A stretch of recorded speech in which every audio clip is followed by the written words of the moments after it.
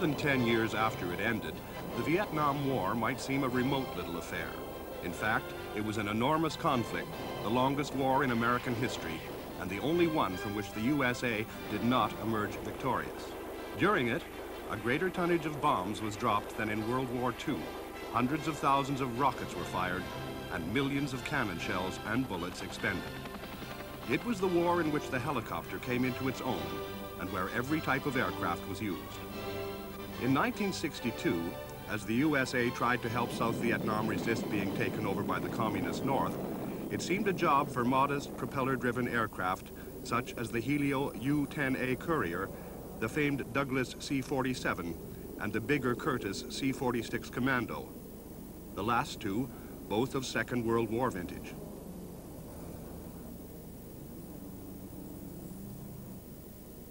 There was also the agile North American T-28 trainer and the speedy Douglas B-26B Invader, yet another World War II veteran.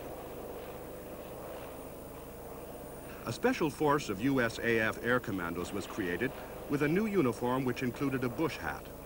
After training at the Air Force's biggest stateside base, Eglin in Florida, they went to South Vietnam, where they began to train the infant VNAF, the Vietnamese Air Force.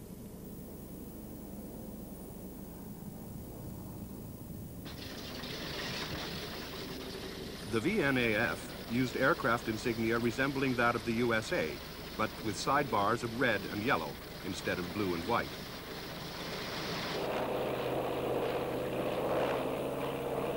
Much of the early tactical instruction was done in the T-28D, a trainer with performance similar to that of a World War II fighter.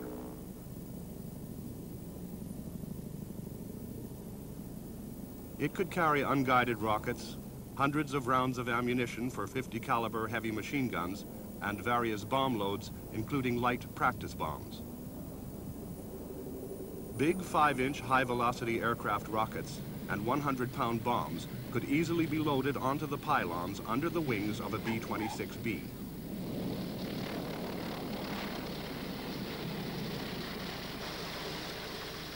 These versatile attack bombers were often older than their pilots, but against ill-equipped troops, they were formidable.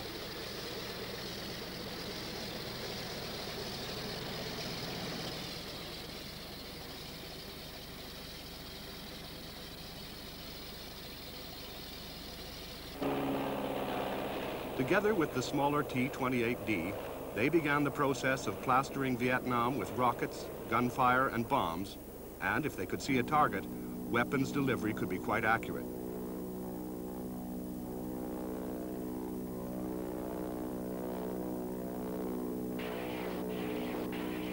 Many training missions were also flown by both types, and though hitting the targets on the ranges was a world away from in-country airstrikes, it was useful practice.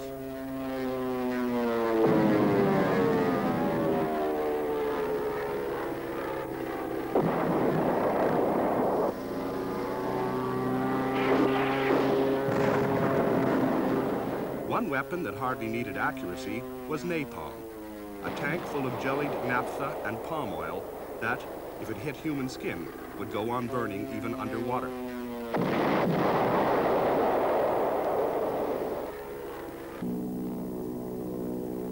Air transport was obviously going to be important in Vietnam, where there were few roads. The little U-10A could drop up to 6 paratroops. Another advantage was that it could operate from short and rough airstrips.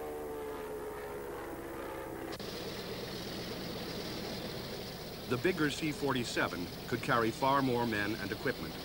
It was used particularly in the early years for the transport of Green Beret Special Forces in support of the Vietnamese Civilian Irregular Defense Group program.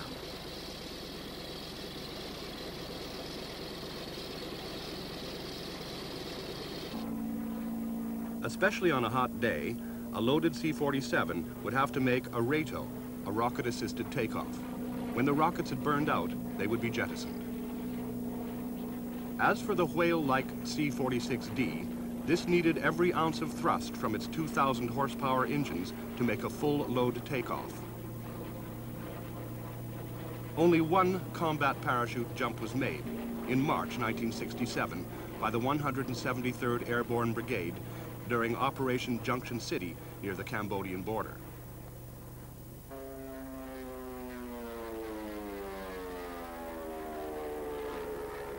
Meanwhile, in the early years, the T-28Ds and the B-26s kept up their sustained attacks on the elusive enemy in South Vietnam. The U.S. was becoming progressively more involved in the war, both on the ground and in the air.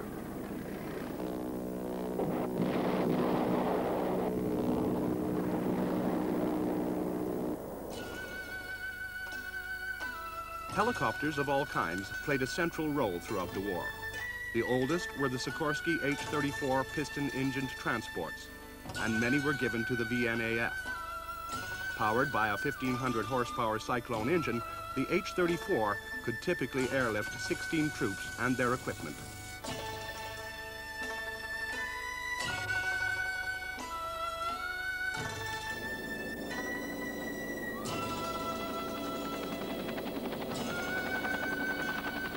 Flying at low level, at about 90 miles per hour, it was usual to leave the side door open and fit a heavy 50 caliber machine gun. Supply missions were flown to the many fortified hamlets with which the government forces sought to control the countryside.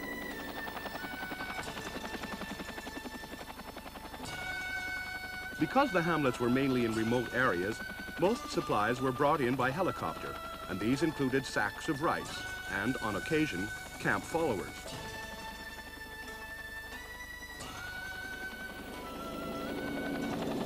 Altogether, more than 10,000 helicopters were used in the Southeast Asia theater, where they became the workhorse of the infantry. Few of them made it back to the USA.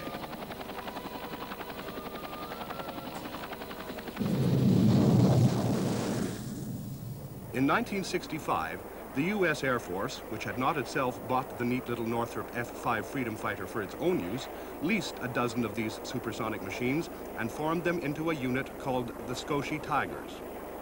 Initial training was done at Williams Air Force Base in the States, and they left for Vietnam in October 1965. 2 months later, they were in action against Vietcong positions near Saigon. The useful load of 750-pound bombs and rockets had a devastating effect against VC ambush positions along South Vietnam's highways.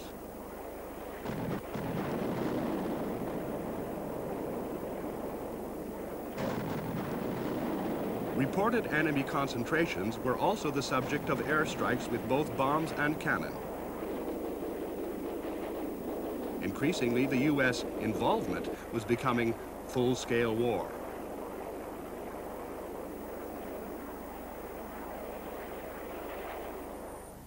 Big and bold, the North American F-100 Super Sabre bore a mighty burden in both the attack and fighter roles. In 1953, it had been the world's first supersonic fighter. 13 years later, it was still in frontline service. In 1966, F-100s of the 531st Tactical Fighter Wing at Bien Ho Air Base were flying almost round the clock. They were never parked in the open, but in blast-proof revetments, safe, except for a direct hit from above, against VC mortar or rocket attacks. Armed with snake-eye retarded bombs, the Super Sabres were adept at low-level strike missions.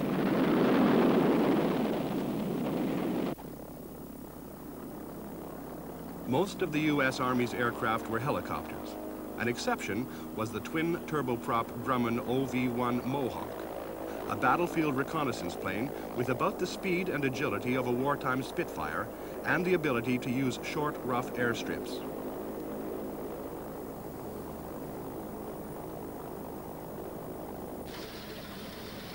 Slow-flying Mohawks often sustained damage.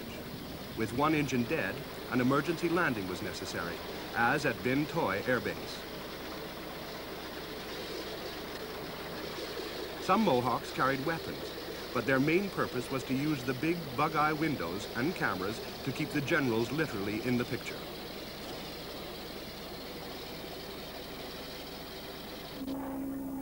The C-47 was also used in the Psy War role. Showering the country with leaflets was part of the policy of winning the hearts and minds of the population, and especially the VC soldiers. The U-10B was also used for this purpose and could carry a powerful loudspeaker as well as bundles of leaflets.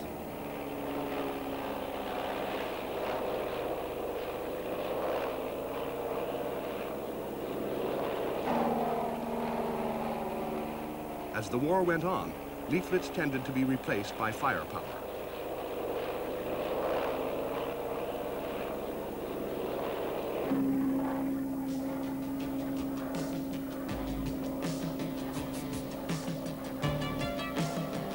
The air war in Vietnam saw the introduction of a weapon unique in warfare. Because of the difficulty of never seeing the enemy among the foliage, Operation Pink Rose was mounted to determine the techniques and conditions needed to defoliate the jungle.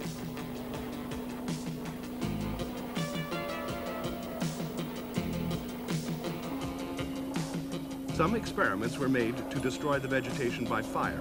In the main, though, specially equipped UC-123B transports holding formation at low level put down wide swaths of chemical defoliant.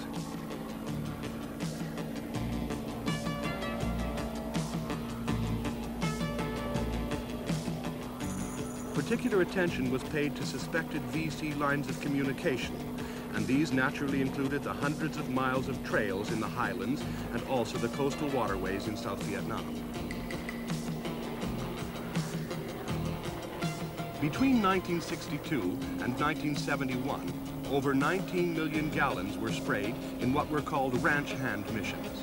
Nobody appreciated at the time that Agent Orange, the commonest chemical used, would have adverse medical effects on millions of people, including probably the U.S. veterans of Vietnam.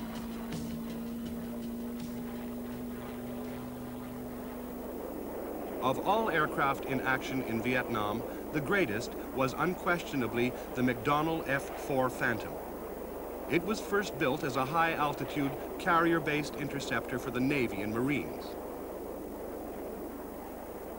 Among those Air Force units which flew the F-4C version in Vietnam were the gunfighters of the 366th Tactical Fighter Wing. Their Phantoms carried 4 big Sparrow air-to-air missiles, 6 Mark 82 bombs, a centerline gun pod, and 2 drop tanks. Capable of flying at twice the speed of sound, the Phantom could knock down North Vietnamese MiG fighters as well as making effective ground attacks. The gunfighters were based at Da Nang, one of the huge permanent air bases constructed by the U.S. in Vietnam.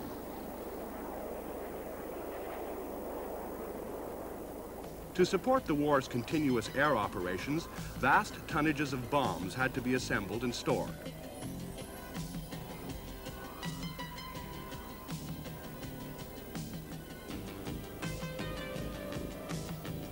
In getting ready for a mission, the selected mix of bombs were jacked up and attached below the aircraft.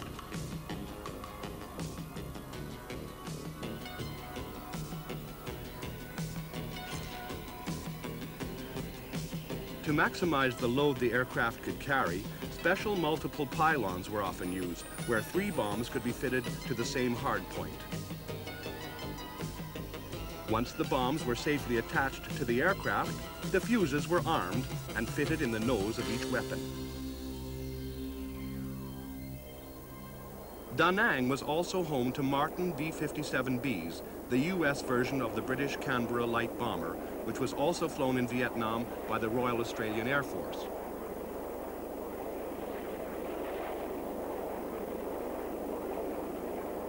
B-57s put down 1,000-pound bombs on targets in both North and South Vietnam and could also strafe targets with their 4 20mm cannon.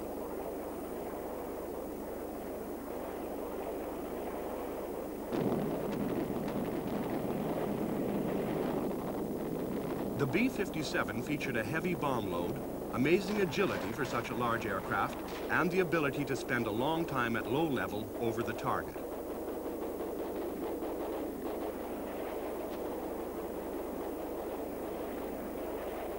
A special version, the B-57G, was packed with sensors which enabled it to make precision attacks on the darkest of nights.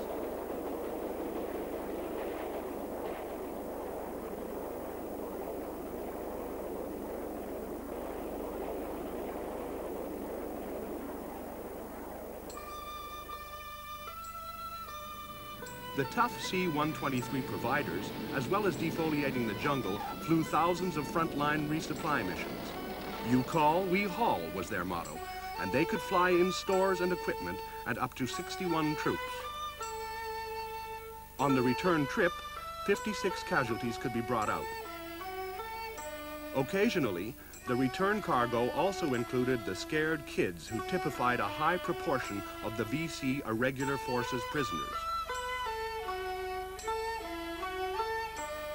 Such prisoners also arrived by Sikorsky HH-3C helicopter and were taken away for interrogation.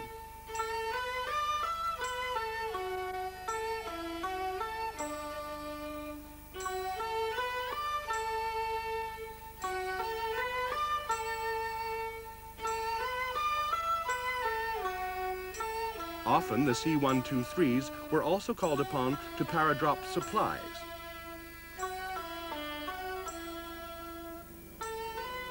However, it can't have been too often that the loads included live cows.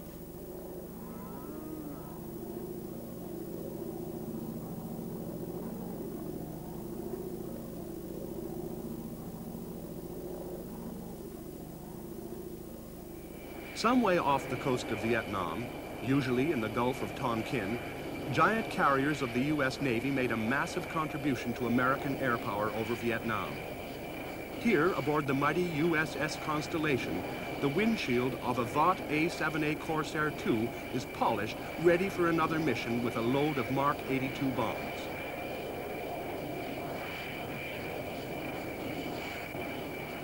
On a carrier, every man on deck has a shirt whose color tells his job. Red shirts are ordnance men, and they live with bombs, fuses, and all that's dangerous.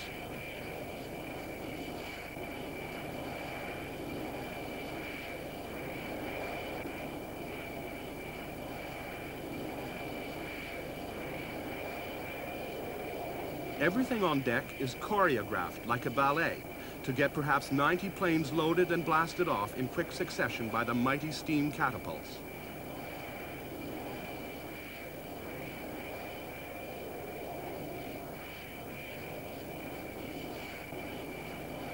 As with land-based aircraft, various weapon loads could be fitted to the Navy's carrier-borne aircraft. Particularly hard work was loading the pods of the massive 5-inch rockets.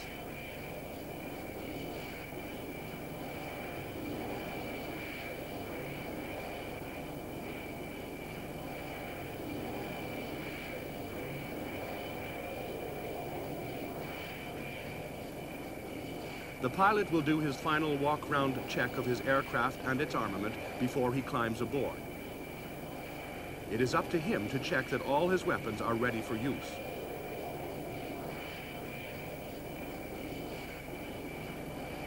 Every Navy pilot knows that a catapult launch, or cat shot, is so powerful that it would fling his loaded plane off the carrier's bows at full flying speed, even if his wheel brakes were locked.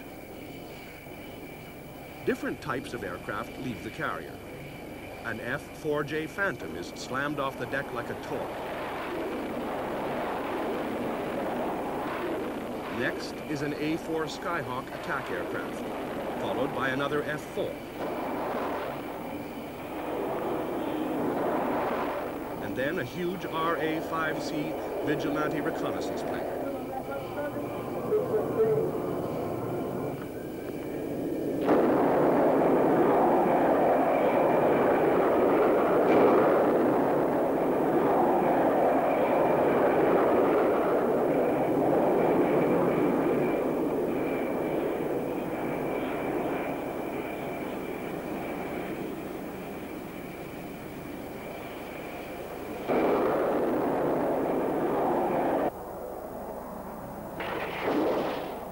The A-7 subsonic attack aircraft was developed from the F-8 Crusader supersonic fighter. Both types saw action over North Vietnam. In many of these attacks, mighty Zuni rockets were fired from F-8E Crusaders. Their Navy pilots were trained to shoot down other aircraft with guns and missiles. Diving at the jungle was less satisfying because while a Zuni made an impressive bang, you never knew if you hit anything.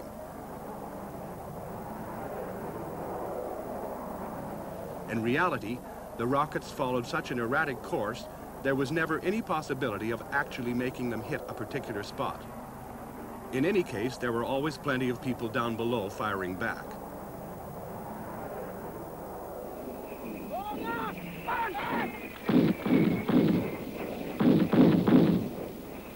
At first, the North Vietnamese defenses were weak, but they gradually built up to become the strongest ever assembled, especially in the area around Hanoi and its port at Hai Phong.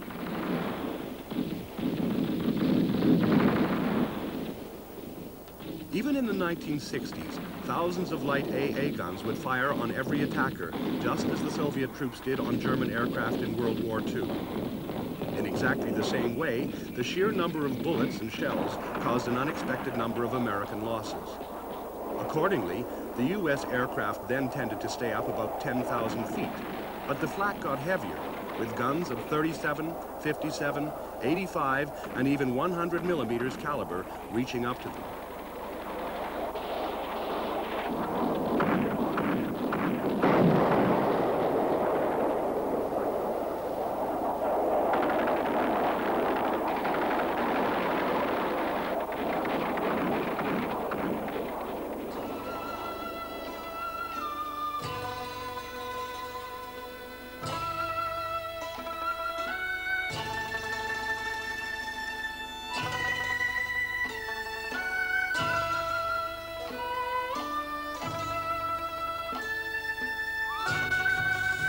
U.S. Navy number 150826 had been a costly RA-5C Vigilante, which automatically relayed back to the fleet pin-sharp radar pictures of the target.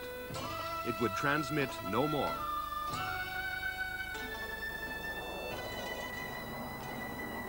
Up above, it was as tough for the Navy and Marine Corps flyers as for anyone else. The attackers, flying F-8Es, put down napalm on supposed VC concentrations in the jungle.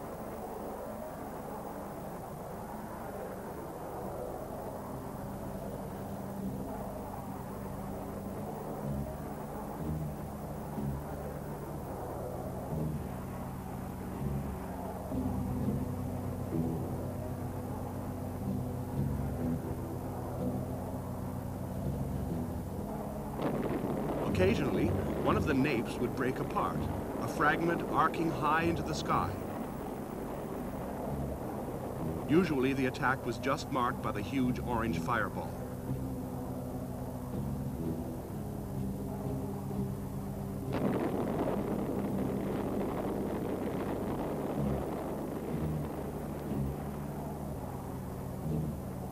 Douglas A-4C Skyhawks of Navy Squadron VA-76 were also in action, making steep diving attacks on North Vietnamese ground installations.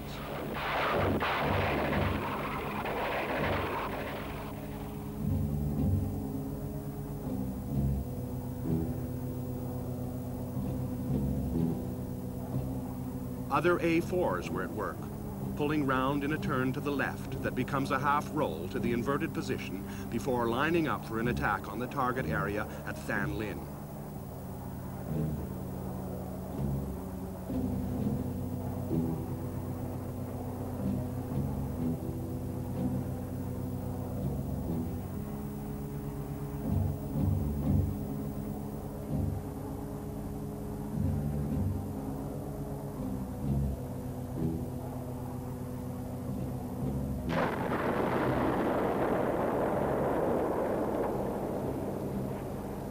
Popularly called the Scooter, the Skyhawk was a brilliantly simple jet attack aircraft which was in production from 1954 to 1979. Continuing their attacks, the leading Skyhawk lets go a Zuni, which wobbles and oscillates until it hits in the jungle pretty much where it was meant to.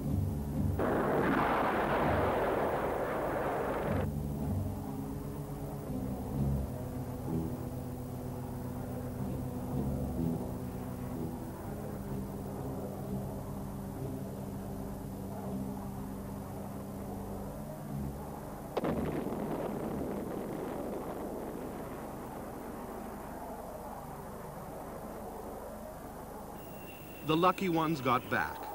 An A-7A slams onto Constellation's deck and is brutally stopped by the arrestor cable.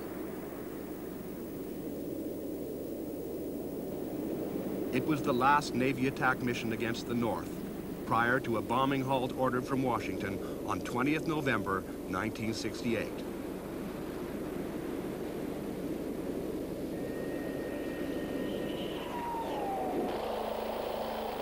One group who never stopped were the Huey drivers.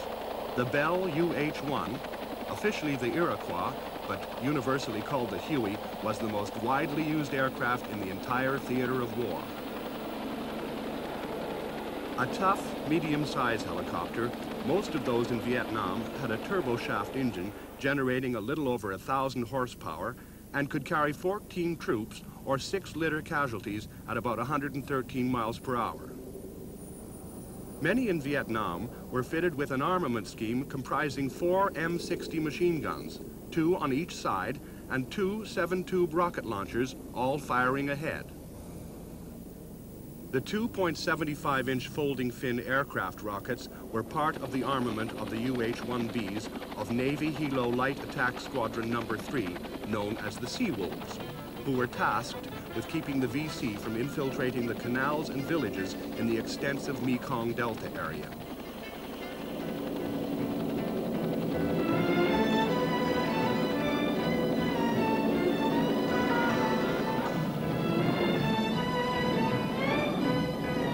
Operating in conjunction with small warships and hovercraft, the Sea Wolves had the advantage of mobility and could cover large areas of water, beach, mud flats, and often densely forested land.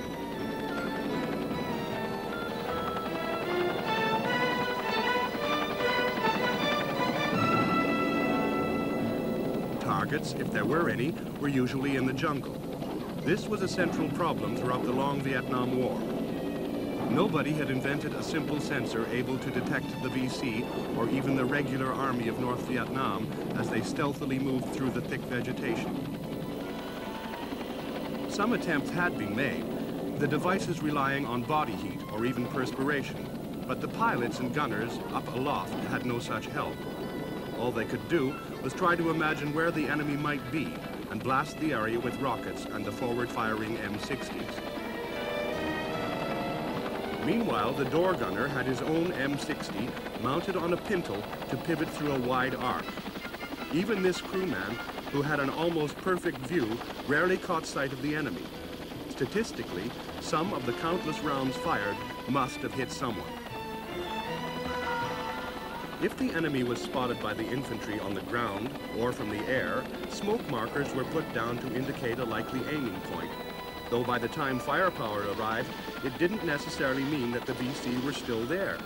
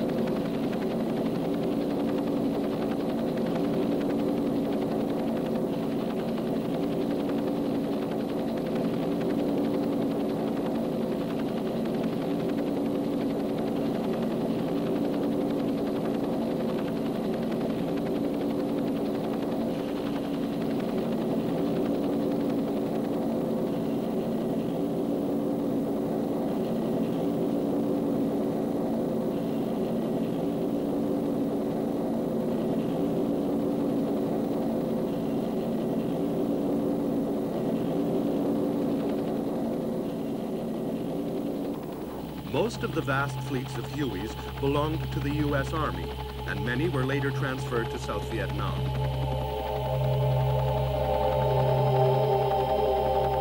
Most were used in the transport role. One constant job was the rapid evacuation of casualties, or dust-off, from jungle clearings or rice paddies.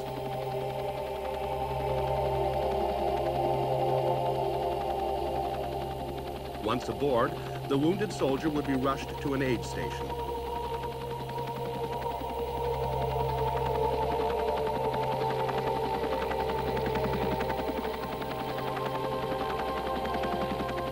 A lower proportion of U.S. casualties died in Vietnam than in any war so far, and medical evacuation by helicopter had a lot to do with this.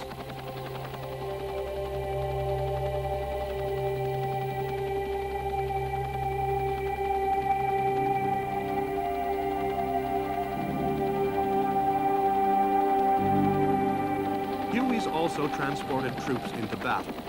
A slightly bigger version, the UH-1D, was operated in 1967 by, amongst other units, the 68th Assault Helicopter Company. The transport helicopters, known as slicks, would approach their landing area in formation so as to allow for the safe dispersal of their infantry.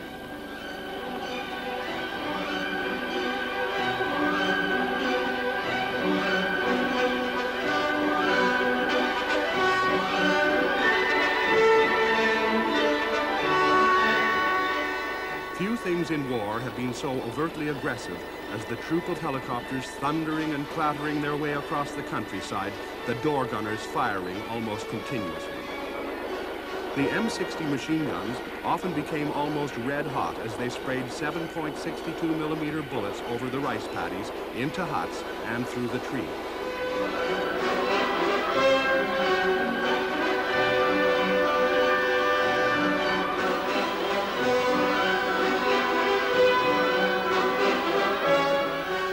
Up ahead, the LZ, the landing zone, would be marked by colored smoke grenades.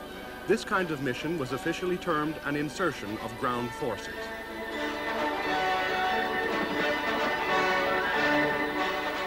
Once the infantry had left the Hueys, the aircraft would be on their way again, their machine guns hosing the surrounding countryside.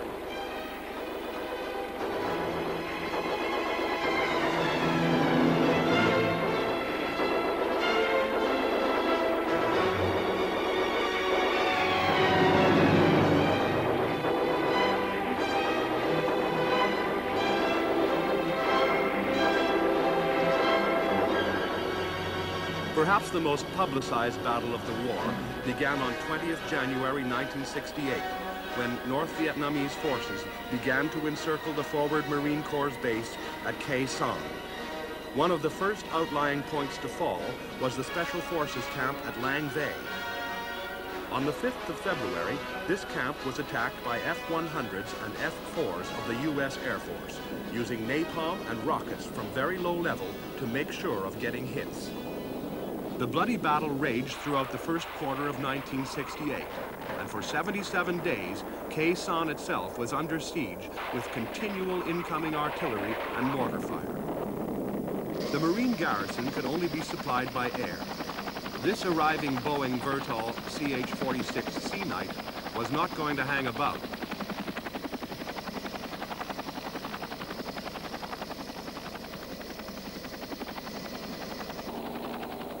Cessna O-2A light forward air control aircraft did fly in.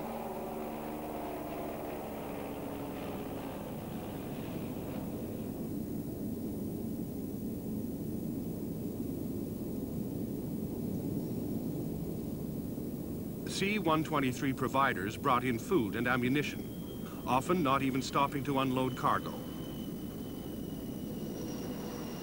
The base was also supplied by the C-130 Hercules, another workhorse of Vietnam. These mighty aerial trucks would dump their cargo and then thunder straight back aloft.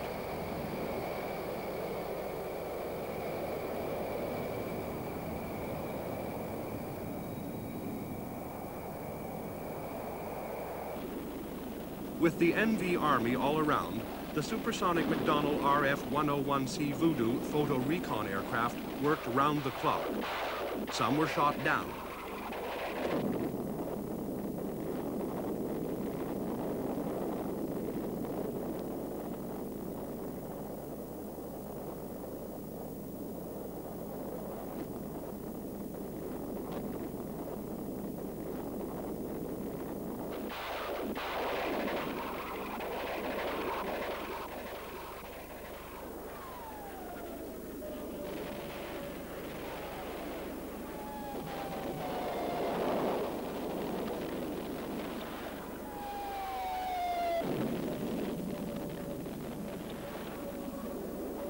Other casualties were Marine Corps A-4 Skyhawks.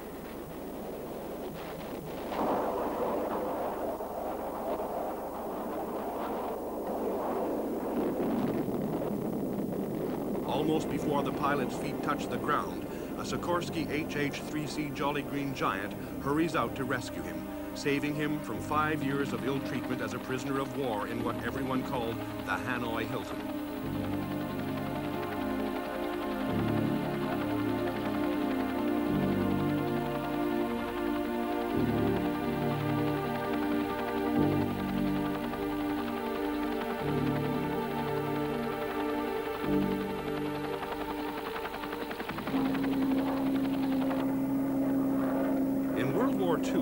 Many airdrops went down on the wrong place, making a present of vitally needed supplies to the enemy. At Khe Sanh, the Herky birds aimed their 20-ton loads with an accuracy measured in feet, and this was repeated during other airdrops in the following months.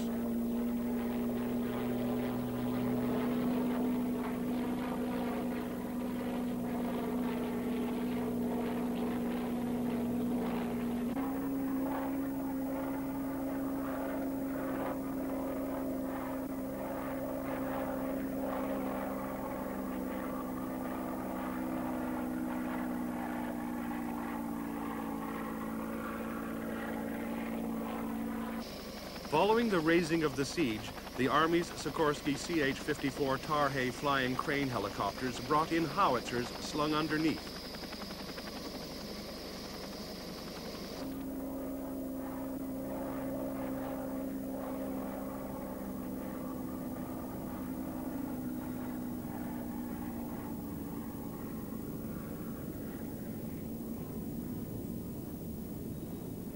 Precision drops by C-130s continued, while Air Force Phantoms flew top cover.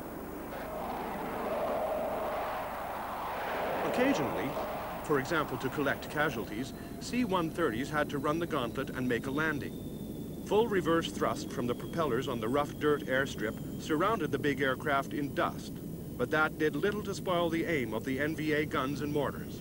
This landing was in A Shaw Valley after the siege had been lifted in May 1968.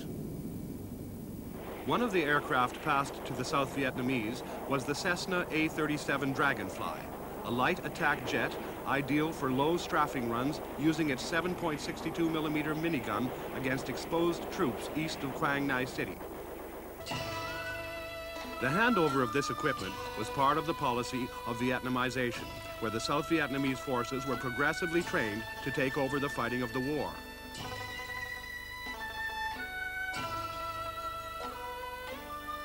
Another aircraft handed over was the 100-mile-per-hour Cessna O-1E Bird Dog light plane.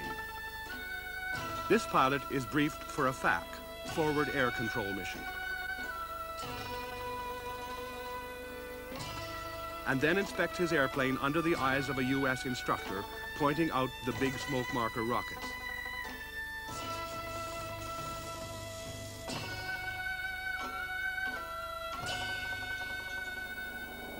Perhaps the most effective of all was the Douglas A-1 Sky Raider. Back in 1944, the Sky Raider had been designed by Ed Heinemann, whose many other designs included the wartime B-26 Invader and the A-4 Skyhawk. The A-1 Sky Raider was designed to fly off carrier decks on Navy missions, but in Vietnam they did just about everything, and carried everything, on one occasion including a suitably inscribed kitchen sink.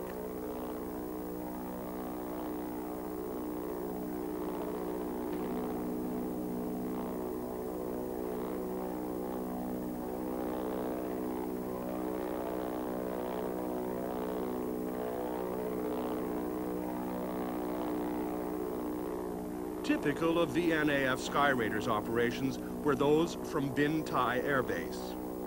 They are using their 20mm cannon, rockets, and bombs under the direction of the FAC, flying over the trees below them in his little O-1E. VNAF Sky Raider attacks were one of the highlights of the transfer of combat from America to South Vietnam.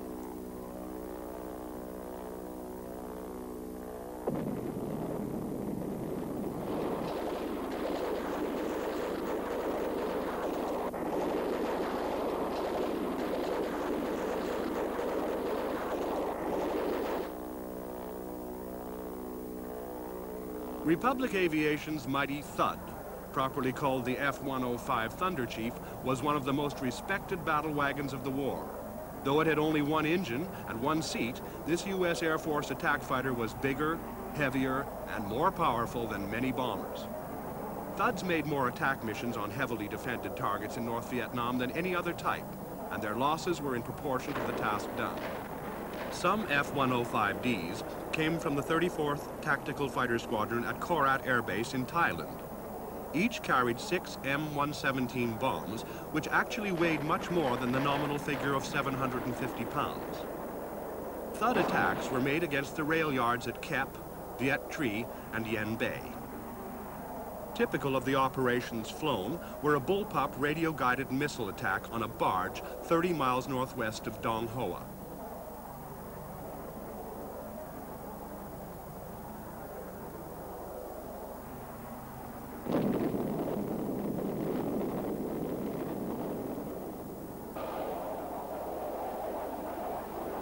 At the receiving end, every available gun that could be brought to bear was used, including a Soviet-supplied DSHK of 12.7 millimeters caliber.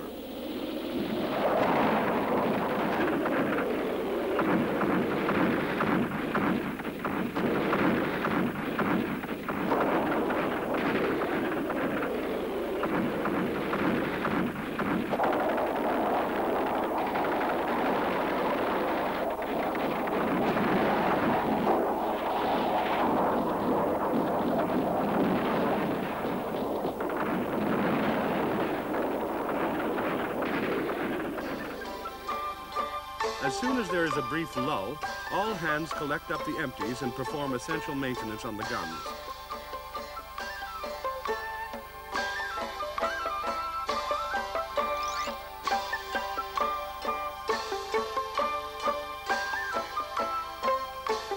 Fresh ammunition is brought up.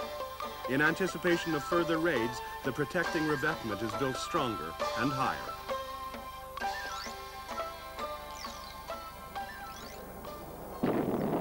Water-filled craters gradually became part of the normal Vietnam landscape. F-105s attacked the Kep, Cao Nung, and Lang Son rail yards north of Hanoi using 750-pound GP bombs. Plenty of flak was coming the other way from 37mm AA guns. Again, the Thuds hit a rail bridge in the Bac Giang complex using rockets as well as bombs.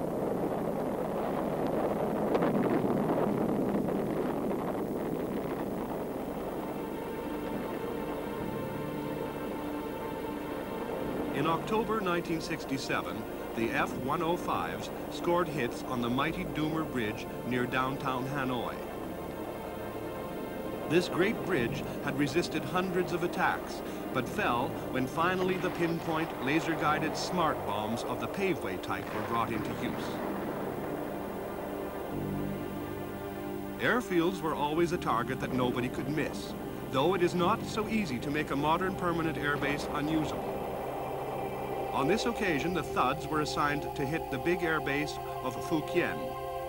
The main weapons employed were M117 GP bombs, which each have an actual weight of around 825 pounds. This was in 1967. After 1970, no Thud or anything else would have dared loiter in this airspace for fear of getting at least one SAM, surface-to-air missile, up his jet pipe. In turn, the SAM missile and storage areas were later to become targets for U.S. air attacks.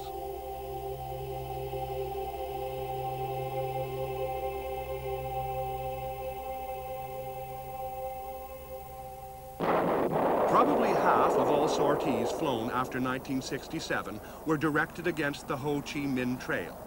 This was not one road, but many, and they wound their way through neighboring Laos on their way to South Vietnam. Sophisticated sensors were developed in the Igloo White program to warn of the passage of every truck or even a cyclist.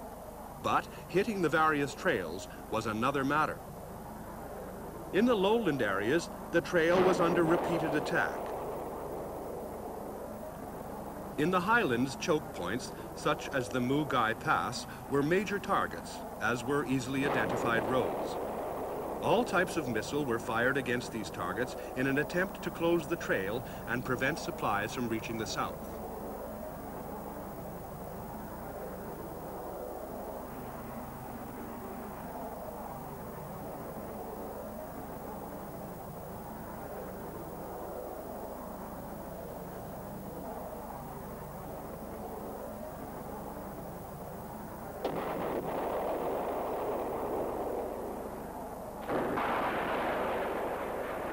Unfortunately, multi-million-dollar supersonic fighters were not the ideal weapons for stopping people walking along tracks through the rocky hills and forests.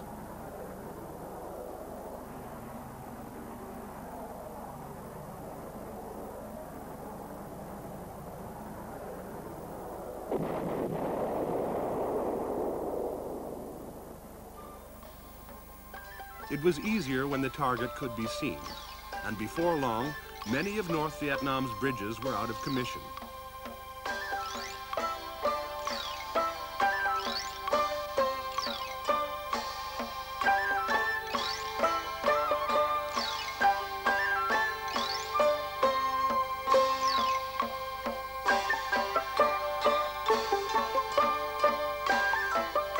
They had no neat, prefabricated military engineers' bridges. Everything was done the hard way, like the bridge of the River Kwai.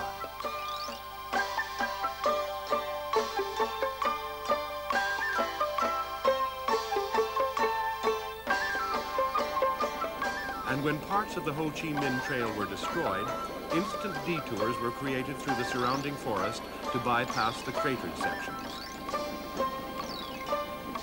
But the one thing that was available to the north was manpower. And with man and woman power, you can very quickly transform a local forest into a new bridge.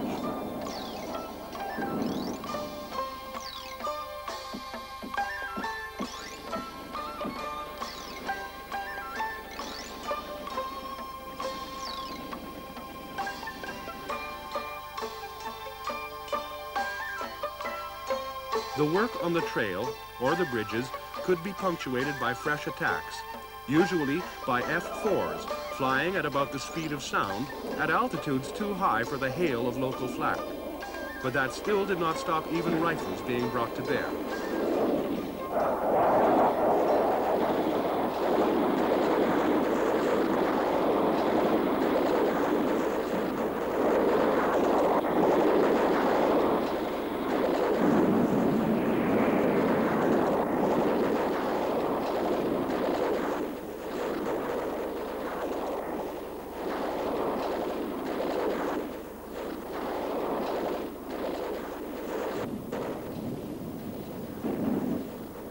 Rifles would have had even less effect upon these monsters.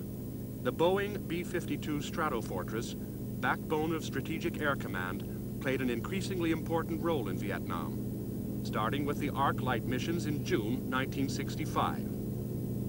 Designed to carry a nuclear weapon, they were gutted and rebuilt to carry vast tonnages of ordinary high-explosive bombs.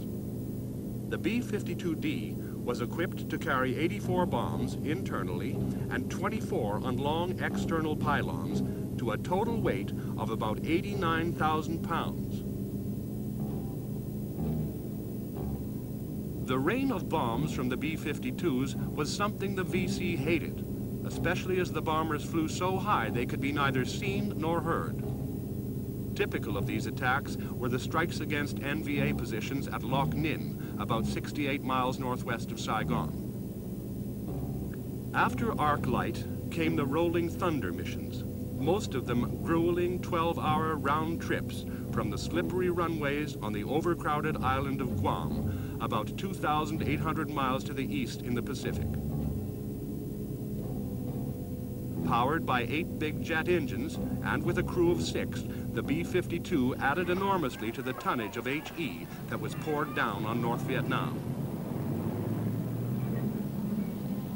As early as February 1965, shipments of Soviet SA-2 SAMs began arriving at the port of Haiphong.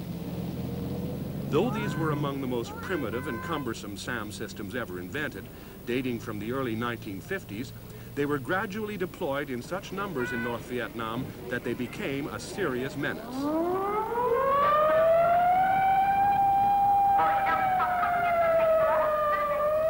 In the final Linebacker II raids of December 1972, roughly 1,000 SA-2s were fired, downing at least 15 B-52s.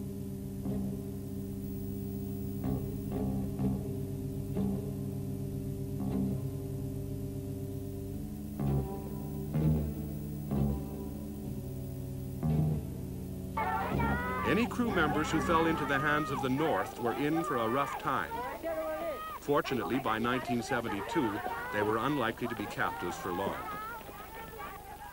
The ill treatment of prisoners, often extending to outright torture, was never far from the minds of Allied aircrew. As soon as word came in that a man was down, a rescue team would race to get him back. The usual team was made up of a Sikorsky HH-3C or 3E helicopter, commonly known as a Jolly Green Giant, especially equipped for the rescue job.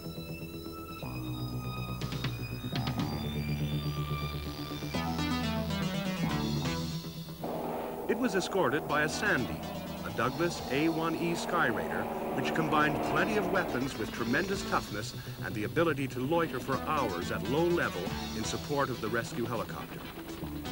After careful but quick briefing, the team would scramble and head for the spot on the map, which might be in the middle of the jungle. Many flight crew had small radio beacons. If they did not, the only hope was to spot a parachute among the treetops. The winchman would go down, sometimes using a heavy device called a jungle penetrator to burst through the foliage and reach ground level. In seconds, an uninjured rescuee would be on his way back up.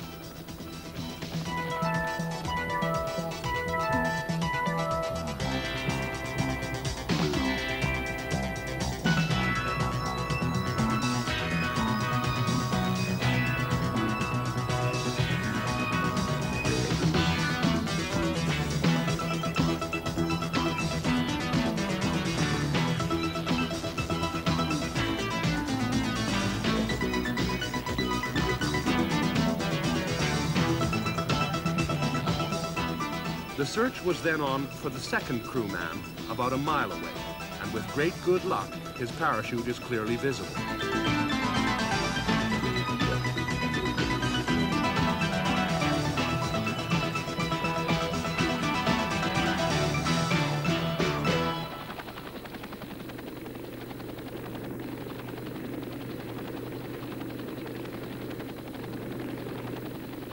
Very quickly, the second man has been hoisted up from certain captivity, ready for debriefing and getting back to operations.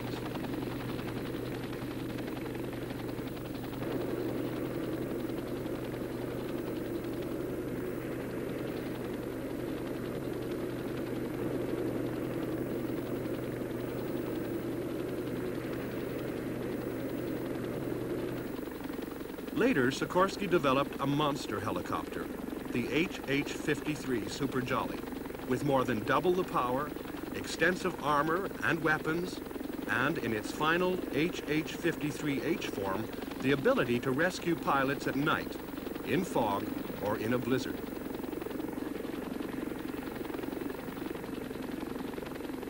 Throughout the Vietnam War, the beloved C-47 Goonie Bird flew all kinds of missions. However, nobody expected that it would take its place in the battle line and hit the enemy with firepower. The AC-47 version, called Spooky, or Puff the Magic Dragon, was fitted with 3 7.62mm miniguns aimed from the left side windows. Each was able to pump out 100 bullets per second. The concept was that as the pilot kept the aircraft slowly orbiting in a banked turn to the left, the 3 miniguns would pour down a hail of fire upon a target on the ground.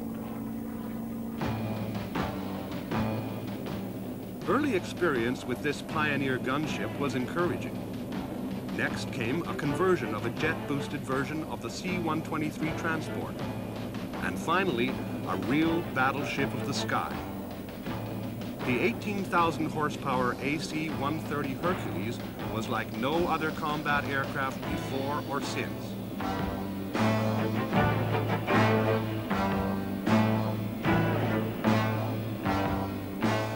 Its guns still fired out to the left as the monster made slow orbits round its target. Circling around meant that the target was hit from all directions. But this aircraft was equipped with radar, sensitive infrared detectors, low-light TV, and even a laser.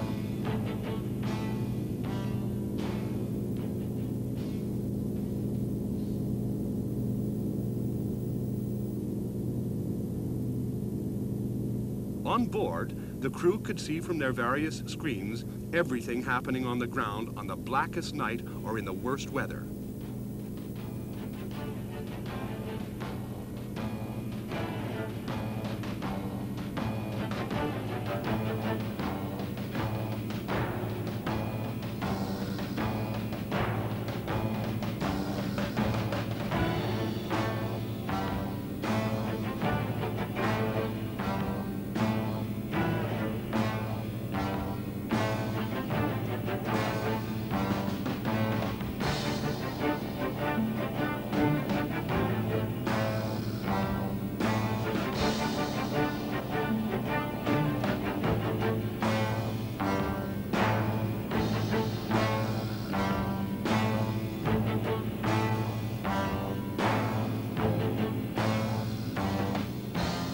Finding a target, they could open up with a battery of guns arranged like those of an old-time galleon. Early versions had 4 miniguns and 4 Vulcan 20mm cannon pods. But today's AC-130H has 2 Vulcan pods, a 40mm Bofors gun, and a massive 105mm howitzer. Against an enemy ill-equipped with anti-aircraft weapons, such an onslaught was totally devastating. Tens of thousands of men fought in the skies above Vietnam, and millions of rounds of ammunition were fired for very few tangible results. Almost all the aircraft were on one side, but the war was stern and hard. It is highly unlikely that such a one-sided war in the air on such a scale will ever be fought again.